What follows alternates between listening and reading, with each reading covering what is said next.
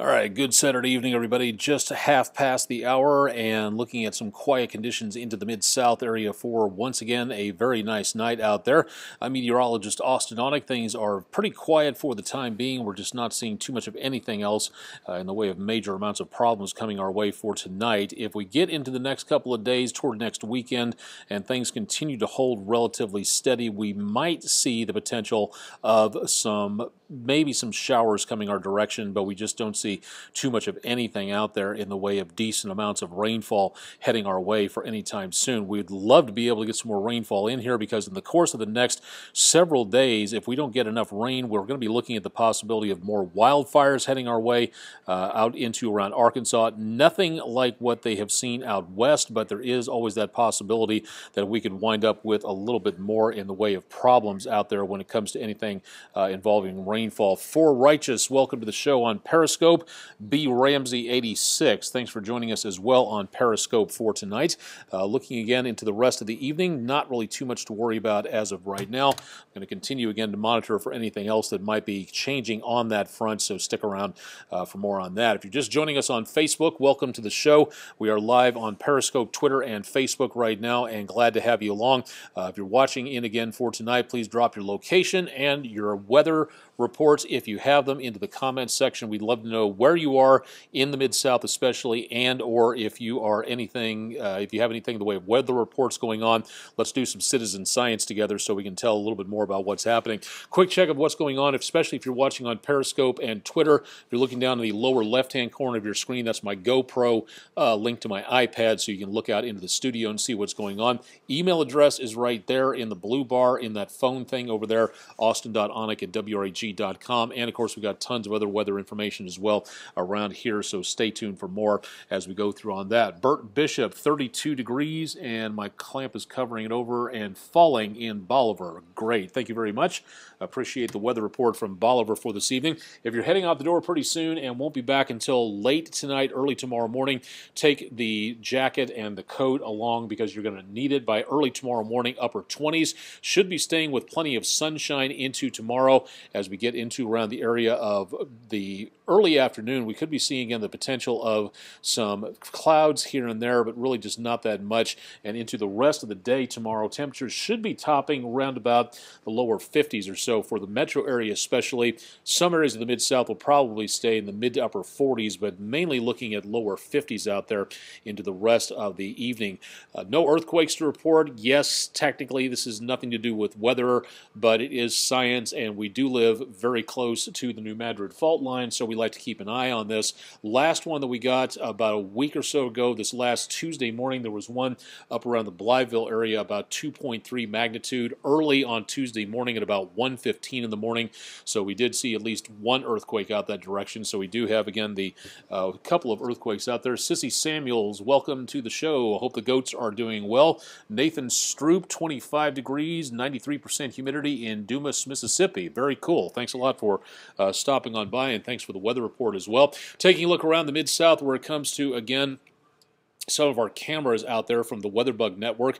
We've got, again, a nice view of downtown Memphis, way out there on the horizon from the Mid-Continent building in and around West Memphis, Arkansas, but otherwise looking, again, at some fairly clear conditions out across much of the Mid-South for this evening. The Ole Miss campus is a lot quieter for tonight, and Vaught Hemingway Stadium lit up quite nicely for tonight in all red from what it looks like from here, and a lot more parking spaces down to just between the north of the Union and around Crosby Hall. Hope everybody got through finals all right with no problem, and if you're heading down to around southern parts of Mississippi, most of that snow should be almost gone, but if you are going to, again, be traveling, please keep an eye on that. Weather on the East Coast has been the main problem for right now. Weather on the West Coast, we'll talk about that coming up in just a little bit. Germantown this evening, looking back toward Poplar and Mendenhall, no problems. Water tower camera from just north of Germantown High School in Germantown, Tennessee, looking at mid to upper 30s right now. Kind of hazy, mostly clear, pretty dry out there for this evening. Traffic at I-40 and Sycamore View moving along pretty nicely at this time, and also right back up along the flyover.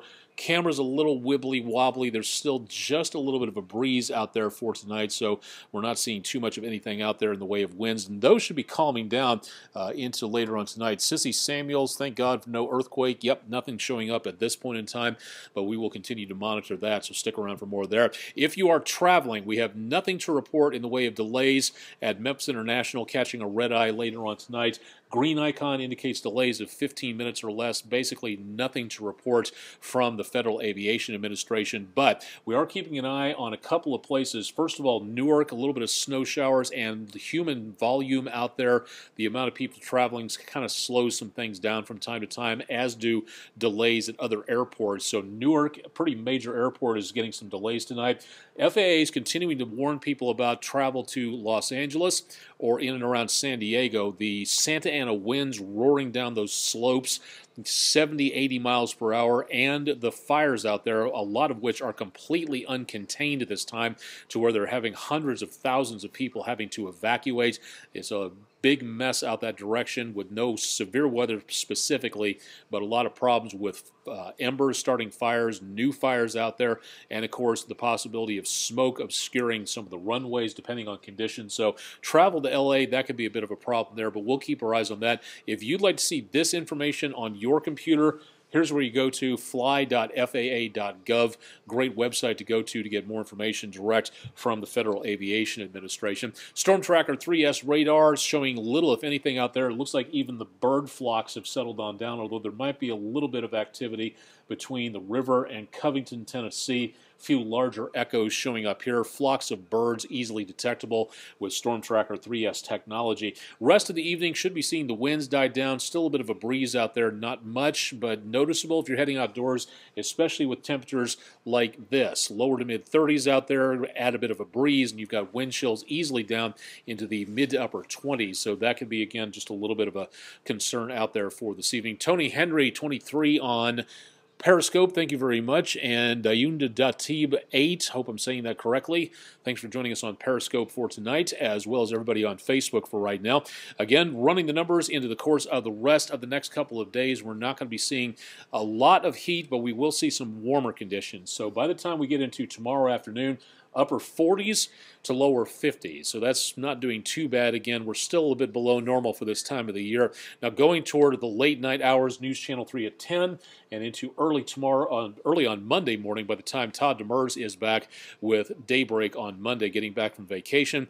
We'll be looking at temperatures back in the lower to mid-30s, not quite as chilly as it has been because of those southerly breezes coming up and keeping the temperatures up by just a bit. And that continues as well into the 7 to 10 day forecast. We've got numbers again tomorrow back in the lower 50s, not bad, again a little bit below normal. Lower 60s as we head toward around Monday, and then on Tuesday, new cold front rolls on through, so that's going to take our temperatures down by about 15 degrees. Still too dry for anything in the way of rainfall coming up. Lower 50s throughout the rest of the week. New cold front comes in, a little bit more moisture Saturday into Sunday.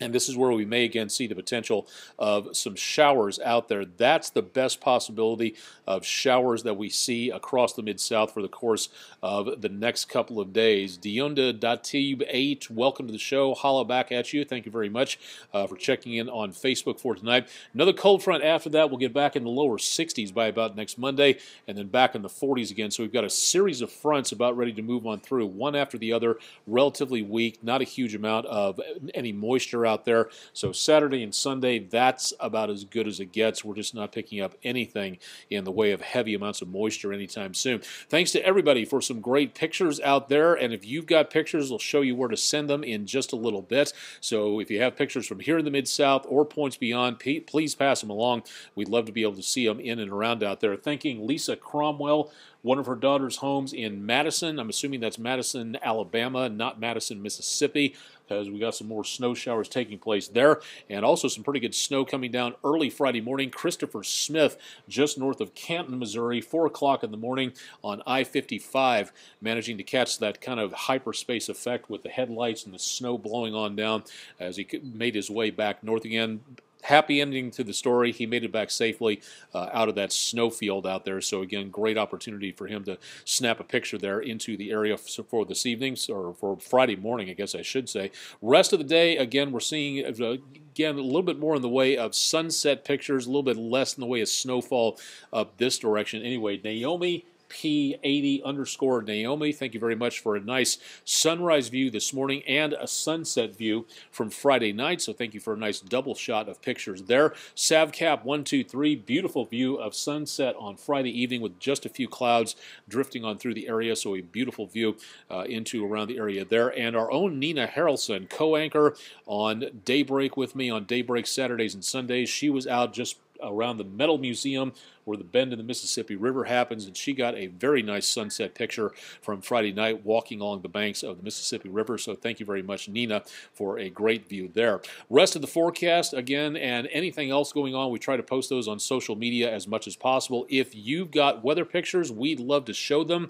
but we can't show them if you don't send them. You kind of get the problem idea we're dealing with here. So if you got anything you'd like to have featured on News Channel 3 when it comes to weather pictures in the Mid-South or points beyond, wherever you are, please forward them to me, Aonic_WREG3. Next Endure 2, welcome to the show on Periscope. Thank you very much. On Instagram, Aonic _necessary WREG3. And of course, if you're watching on my Facebook page, you can drop them there as well.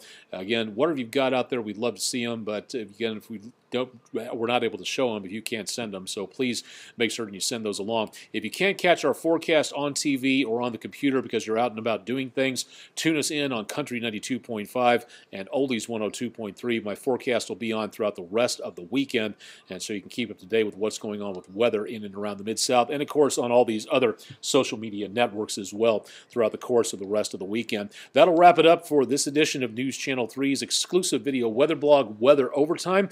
We've again got some pretty quiet conditions for now. We'll have a complete update of your forecast, and that'll be coming up again on News Channel 3 at 10. Kristen Harrelson has a complete update of your news. Mike Sadie has a busy day in sports, including wrap-up as to what went on with the Grizzlies, and also we'll take a look and see what's going on with your forecast into the rest of the weekend. So stay tuned for more with News Channel 3 throughout the rest of the weekend on air and online, and thanks for joining us for tonight's edition of News Channel 3's exclusive video weather blog, Weather Overtime.